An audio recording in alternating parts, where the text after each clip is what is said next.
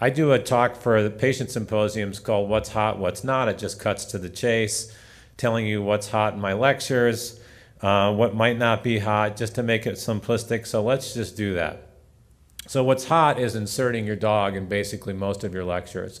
There's no one that gets offended by that. In today's medical meetings, you don't have much latitude to make a joke, but if you insert your dog, you will always get high evaluations. So what I will tell you is that if you're a novice to this business and you really want to be invited back to medical meetings, just put your dog in basically every single slide and it's a winner. So here's my Moyad vernacular to explain. That's hot. It's from Paris Hilton, but I coined the phrase hot or not.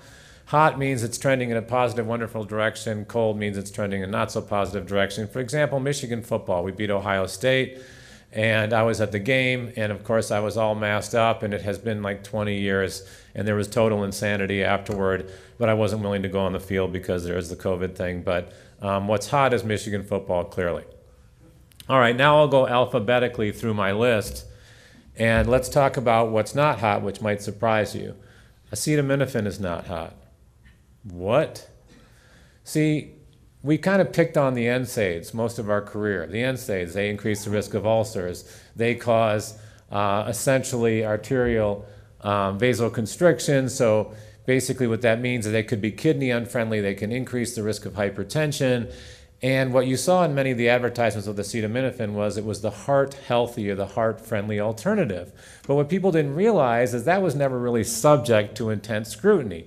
So finally you get a trial that nobody in urology should know about, but I'm going to tell you about, that was just published, a randomized trial, crossover, beautifully done, called the PATH-BP trial, published in Circulation a few weeks ago, just to show you how up-to-date we are on this meeting, showing that 4 grams a day clearly increased blood pressure by about 5 systolic points, equivalent to that of nonsteroidal anti-inflammatory drugs within 2 weeks, and they used the perfect validated measure of proof, which is ambulatory blood pressure monitoring, not just using a monitor 24 hours in these patients, not just taking a blood pressure in the clinic. So this is going to get really interesting, because for a longest time, acetaminophen was the heart-healthy alternative. Now, what do you do with this data? Well, there's going to be more research, but this is an ongoing number of studies, and this is the strongest yet to show that high-dose acetaminophen is not only the #1 cause of acute liver failure in the United States, but may also be heart unhealthy, but to what degree, this still has to be figured out. Should mention it to patients. Aspirin is sort of hot and cold right now. What does that mean? It's hot in the area of colon cancer prevention, preeclampsia prevention. Now, the United States Preventive Services Task Force says you should take it. Secondary prevention after a heart attack, after an ischemic event. But breast cancer, which I follow more than prostate cancer actually in my field because they have 10 times the funding in this area, so it always provides some kind of insight as to what we might experience in prostate cancer. They had a trial that was just published. Actually, it was presented at ASCO. It hasn't been officially published yet, called the ABC trial. It was an adjuvant trial, 338 sites, phase 3, and it did not beat placebo in terms of impacting progression and recurrence in the adjuvant setting. So what does that mean for prostate? What it means for prostate is we're waiting on 4 phase 3 trials to finish. And you can always go to this website. It's called the adaspirintrial.org. It's 4 phase 3 trials. It's fairly brilliant, being done around the world. And one of those phase 3 trials is after curative therapy for prostate cancer, again, to see if you can reduce the risk of recurrence. They've already randomized, as of yesterday, 1,744 patients in the prostate cancer arm. So in the next year or two, we're going to learn, is aspirin after surgery or radiation or in high-risk patients, is that a smart move in low dose and high dose? We're looking at both. Or is this a bad move? So just watch the aspirin trial, but it's tough to make a hot or cold decision on it just now. Why should you know about infantile hemangioma? I remember this meeting 4 years ago, and you can see it in the tape. Crawford stood up and said, "Why are you bringing this up? Where do you think this is going?" And I said to him, "I don't know where it's going. I don't know if people are going to keep researching this or not." What you may not realize is that one of my favorite areas to look at and watch the data in is essentially drug repurposing. It's a very interesting area. So for example, the drug repurposing going on with sildenafil and pulmonary hypertension. That's already an approved drug, and they're looking at the sildenafil right now in Alzheimer's disease. But what people don't realize is that the most common benign tumor of infancy is an infantile hemangioma, sometimes called strawberry birthmarks. But the main treatment is propranolol. It's a beta blocker. It causes involution, so especially for life-threatening growths, it blocks angiogenesis, and that's the first-line treatment. Also, beta blockers are used for things like essential tremors, right? They're used for stage fright situations. They're obviously used in atrial fibrillation. They have all these indications. Migraine prevention. Well, in Europe, one of the larger looks, essentially, was a drug repurposing look in Norway with over 1,000 patients, and they found patients who are on non-selective beta blockers like propranolol, so non-selective meaning other parts of the body, it might reduce epinephrine, norepinephrine, reduce the stress response, was associated with a lower risk of recurrence. Now again, this is a very strong observational study, but you're starting to see beta blockers in some capacity being moved into smaller clinical trials. So right now, beta blockers, antihypertensives in general, but beta blockers are hot. I always like to argue, though, that that exercise is a mini beta blocker in the way that it controls heart rate and reduces stress and anxiety. What else is hot is the calorie trial. You've probably never heard of the calorie trial, but the calorie trial was a cardiovascular trial launched by a cardiologist at Duke. It's a terrible acronym to memorize, Comprehensive Assessment of Long-Term Effects of Reducing Intake of Energy. Jesus, I need a prize for that. So here's the thought. Why are we inundating these patients with all these different dietary demands? Here's my demand, that we're going to take two groups, a control group and another group that's overweight, and we're going to essentially just tell them to reduce 25% of their calories daily, working with healthcare professionals. That's it. You can pick, you're just going to reduce 25% of your calories daily. Now, if you realize in any trial of exercise and diet, no one's going to fully listen to you. They're going to listen to you partially. So at the end of 2 years, they were able to cut back on about 13% of calories, which was the equivalent of only 250 calories a day, which is the equivalent of a piece of pizza. The average weight loss in these patients who were overweight, they weren't obese, just overweight, the average weight loss was 15 pounds. And all of your heart healthy markers also changed. I think this has enormous potential in the area of ADT, prostate cancer, where people are already inundated with enough rules, but I think flexibility will rule the day, and we should learn that from cardiology. Whether that's the intermittent fasting movement or the time-restricted eating movement, the idea of having at least some level of flexibility, and it's your pattern of dietary behavior, not your strict dietary behavior, that's going to increase the chances of long-term success. That's what we've learned from cardiology. What else is hot? All right, Crawford's hot right now. That's hot. That's incredible. I mean, 25. We're going to do a grand rounds in urology. How does someone able to do 25 in a row? That's hot. He makes exercise hot. So Jody ran it with him, right? You've run a couples too. And exercise, he makes it hot. Are you doing 26 next year? Yep. 6 weeks. Wow. 6 weks. So do you still need qualifying time for that? Or do you have automatic acceptance? That I agree with. I wouldn't be surprised. So anyway, that's hot. The Boston Marathon's hot. By the way, the Boston Marathon is a treasure trove of dietary studies. Actually, looking at the participants in Harvard, it was one of the first case studies I looked at. 2002, published in the New England Journal of Medicine, a young woman collapsed and actually died at the Boston Marathon, and it was one of the first looks that patients can suffer from hyponatremia by drinking too much water, too many fluids during the Boston Marathon, which that ultimately led to other types of hydrating drinks, mixed, Gatorades and other things. And so the Boston Marathon is a treasure trove of just following data and seeing how it changes nutrition and exercise. What's also hot is the ERASE trial. If you haven't heard about it, it was one of the most trending studies actually for the entire year last year in JAMA Oncology.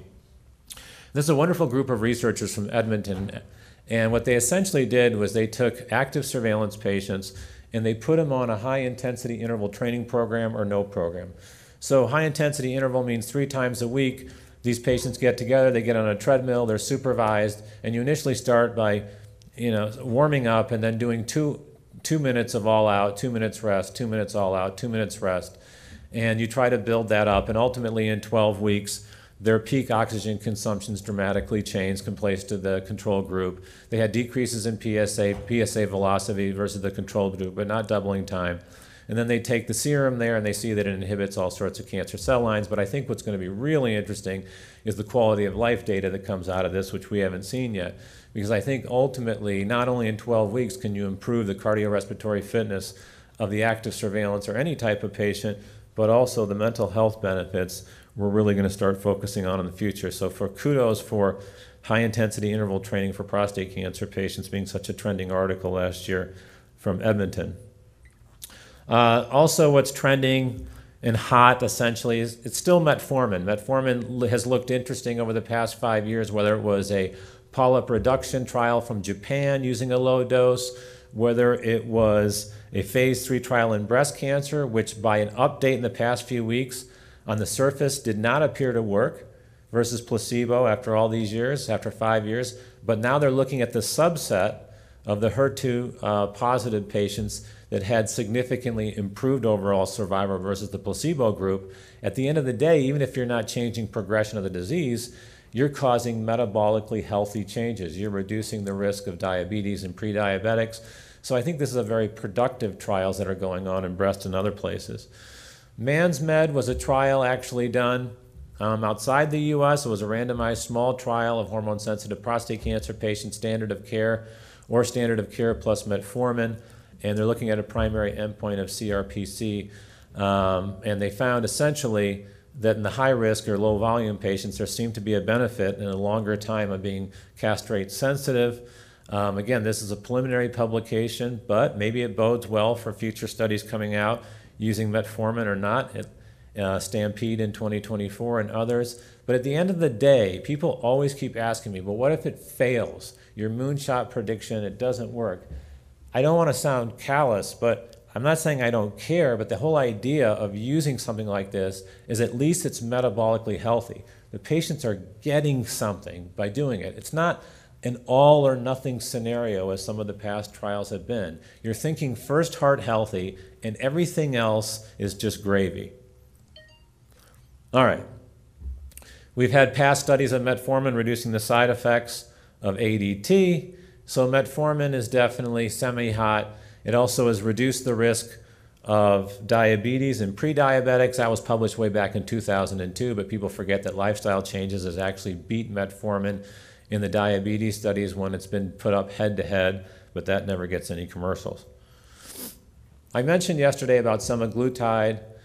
Trade names now are Wegovy, Rybelsus, Ozempic. It comes in a lot of different forms, but they got an indication recently, a very broad indication from the FDA in June of 2021. It's a GLP-1 agonist, which essentially means we have an intestinal hormone, but not at this level, called GLP-1, and it makes people feel full, or it gives them sort of an aversion to it makes them want to reduce their caloric intake. Nausea is one of the biggest initial side effects. Marty Miner can talk about this. He's worked with it, but it's very interesting. The data at 68 weeks and going on 2 years, 10 to 15% of weight loss in the majority, that's what you see with bariatric surgery. And I keep waiting to think, well, when's the other shoe going to drop? And it's now 2 years. And if this continues, researching this urology to see if you can raise testosterone in hypogonadal patients after they lose 15% of their body weight, or can you put someone on ADT on this drug that you're concerned about, seeing that the average ADT patient now has a BMI of 29 to 30 at baseline. So I think urology should be watching semaglutide very carefully, and it's obviously trending and it's very hot. So is metabolic surgery.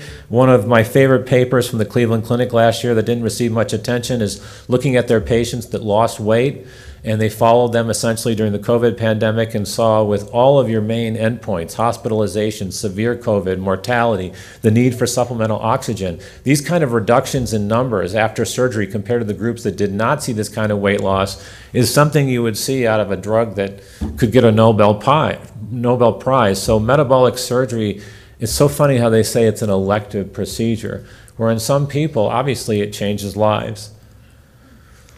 Plant-based diets are super hot. PLCO, the prostate, lung, colorectal, ovarian trial is still hot. That was the trial associated with all the controversy of PSA screening, but what got missed while everybody was yelling at each other, it's kind of like politics. When Republicans, Democrats yell at each other, what gets missed is some of the good stuff that we all agree on. PLCO has great lifestyle research going on, and in the past few years they found that exercise reduced nocturia in older men, fiber reduces the risk of adenomas, coffee is good for you, weight loss recently reduces the risk of colon polyps, weight gain increases the risk of colon polyps. They've done all sorts of things with this randomized trial and lifestyle data, whether it's Andriol and others, that just deserve a hell of a lot of credit for doing all this lifestyle research around this randomized trial that will always be known about the controversies of PSA screening when it should be known about lifestyle.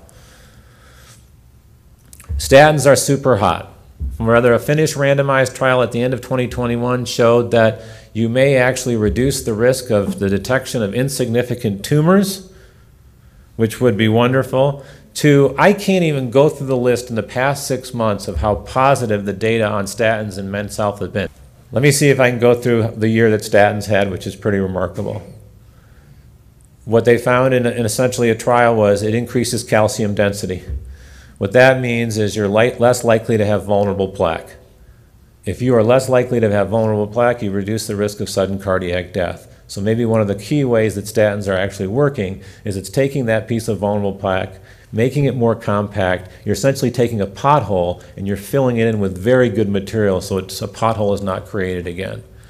There were Denmark studies and other studies showing that even elderly men and women who discontinued their statins even after the age of 75 essentially was associated with significant harm in cardiovascular events within a year or 2 years after discontinuing, with a number needed to harm essentially in the 1 to 50 to 1 to 100. It was striking. Now Finland did a study of Lipitor, atorvastatin, showing that it causes adrenal androgen downshift of a variety of adrenal androgens that could be fueling prostate tumors. Harvard also looked at that.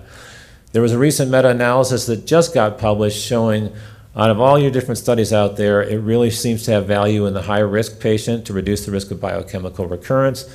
And now the United States Preventive Services Task Force is going to update their data on the primary prevention of cardiac events with statins, and they're going to suggest it reduces all-cause mortality. Let me repeat that. You go find me any pill over the counter, any piece of candy, I don't care what it is, any prescription drug in a primary prevention setting that reduces all-cause mortality, it doesn't exist, except, of course, lifestyle.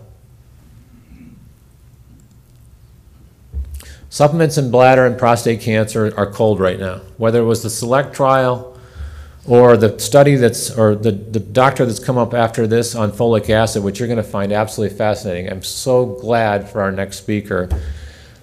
But what's been going on in prostate, apart from selenium and vitamin E, is a quiet story of folic acid that freaks people out whenever we do interviews on this. We are not suggesting that women who want to become pregnant or are pregnant don't take folic acid. Of course we know it significantly reduces the risk of neural tube defects, one of the greatest public health stories in the world.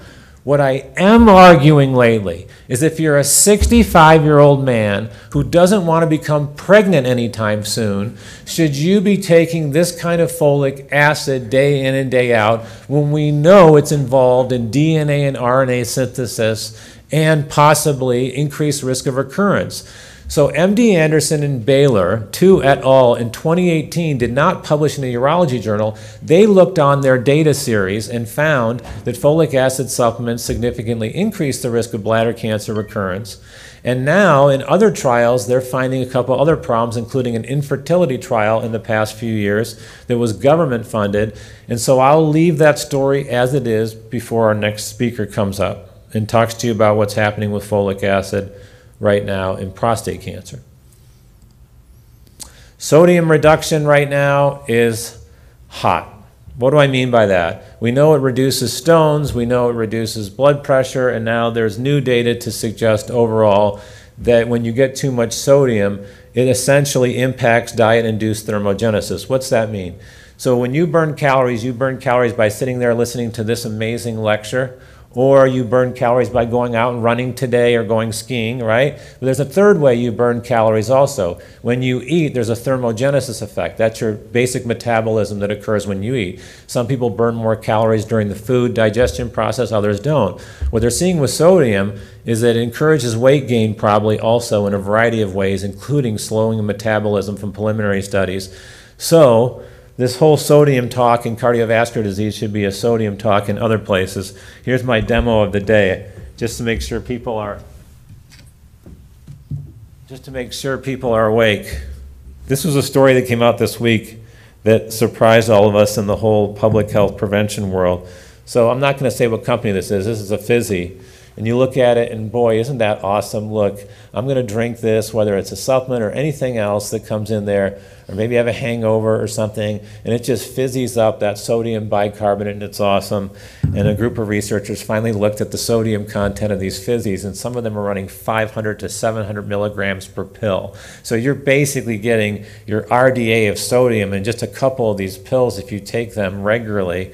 And so it's turned out to be another significant, quiet source of sodium exposure that's listed as an inactive ingredient in drugs and supplements, but it doesn't look very inactive to me.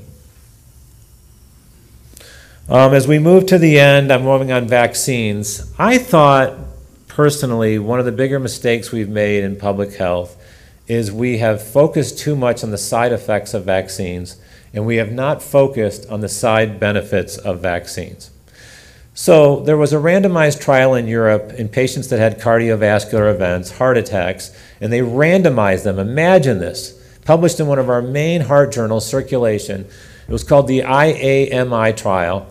They randomized the flu shot to heart attack patients or placebo, and within a year saw a reduction in all-cause mortality and further cardiovascular events when everything else was the confounding variables were looked at. The University of Miami in Florida has looked at flu studies reducing the risk of severe COVID. The CDC at the end of the year published one of their largest looks at integrative health systems in the United States and found a significant impact on non-COVID related deaths, significant reduction in non-COVID related deaths with the COVID vaccine. And now the shingles vaccine from the Medicare database seems to be associated with a lower risk of stroke. What the hell's going on here? I'll tell you what we think is going on. When you suffer any sort of infection, whether it's acute or chronic, there's a massive inflammatory response. When that massive inflammatory response takes place, things can go wrong. Things can be encouraged. Plaques can break off. Other ugly things can happen. PSAs can go up. The bottom line is, if you can prevent the severity of that chronic inflammatory response, what other benefits pay off down the road? And I think we're going to just start learning, we're at the tip of the iceberg, that the side benefits of many of our adult vaccinations need to get more credit. But yet in the United States, most adults are at 25 to 50% compliance with their adult vaccinations. The next time you see a prostate cancer patient, please ask them to go back to their primary care and get caught up on all their adult vaccinations and mention some of the side benefits. How many people in this room know there are 2 papers now published, for example, not only on intravesical BCG, but BCG vaccine possibly lowering the risk of Alzheimer's disease? Of course, that's preliminary, but it's fascinating because of all these potential ancillary benefits. We know now the HPV vaccine, not just in women, but in men, is a cancer prevention vaccine. And we know that a very large number of head and neck cancers taking place are HPV related. So maybe one of the smartest things we can do, besides talking to women, but talk to men also about HPV vaccination, because the age group has been extended for many men. All right, as I finish up here, The other thing that's cold, though, about vaccines, it's not cold, it's a hot topic, I should say, is that as everybody talks about all these great PET CT scans, and I love these PET CT scans, we're going to have to come to the recognition that many lifestyle and things that you do affect the reading of these scans. Whether we've already learned that with acumen and exercise and diet, whether you learn that about FTG, what's going to impact these PSMA scans? Well, right now what we're seeing in other scans is that within a couple weeks of having your mRNA vaccine, you can get ipsilateral axillary lymph node reactivity. And so how does this play out for PSMA? Also, cervical lymph node activity is taking place. And a paper just published in the past few weeks at Mayo showed that with choline PET CT, they were seeing this axillary and other site reactivity within a couple weeks of the mRNA vaccine, and then by a month later it subsided. And so what this could do is create a false positive, so we have to learn more about this. But this is just this onslaught of activity I'm excited about to study what really affects these scans that can create these false positives and false negatives. Vitamin D is hot, but not for what you think. They just finished a phase 3 trial and it reduced the risk of autoimmune disease in a Harvard study. So I want to leave you with a few messages as we end here today. People have to quit looking at supplements as all or nothing. A supplement that works is a drug, but a supplement like a drug needs to find a home. I'm more excited about supplements in their future than ever before. I'm just not that excited about it in prostate cancer. In the area of autoimmune disease, if this turns out to be true from this phase 3 trial, this will be the first intervention to prevent autoimmune disease that rheumatologists will have. In fact, if you look at the editorial from the rheumatologist that runs a lupus clinic in Boston, she's saying that immediately they're going to start using this. Maybe this is where vitamin D has found its home, in the area of autoimmune disease prevention. So as I end, here's my quick summary. Blood pressure reduction is hot. Crawford's 25 Boston marathons are hot. Exercise is hot with the ERASE trial and active surveillance patients. Less is more in terms of supplementation after you've been diagnosed with prostate cancer. Metformin is hot and cold. Michigan football will always be hot. Plant-based diets, PLCO lifestyle research is hot. Semaglutide for weight loss is hot. Sodium reduction is hot.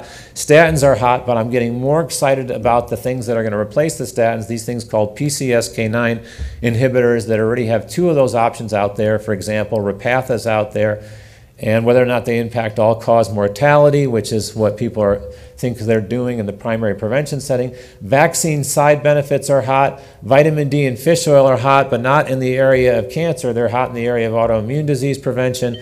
Weight loss is hot. Anything else very hot before I end? You're damn right. My wife and I are really hot. Thank you for your time. I appreciate it.